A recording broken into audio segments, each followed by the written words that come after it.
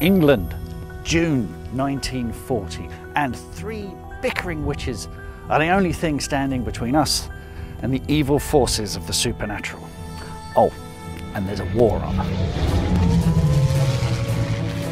The Witches of Woodville chronicles the wartime adventures of 3 witches. Faye Bright is an apprentice who learns about magic from a book left to her by a late mother. She's helped by the prim and proper Mrs. Teach and the enigmatic Miss Charlotte. And they all live in the village of Woodville, deep in the heart of the Kent countryside. The village is besieged by the crow folk, living scarecrows, led by the charismatic Pumpkinhead.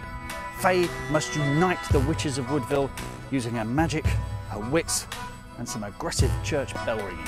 The witches will argue and drive each other mad, but they will remain resolute as our last defense against supernatural evil. And cut!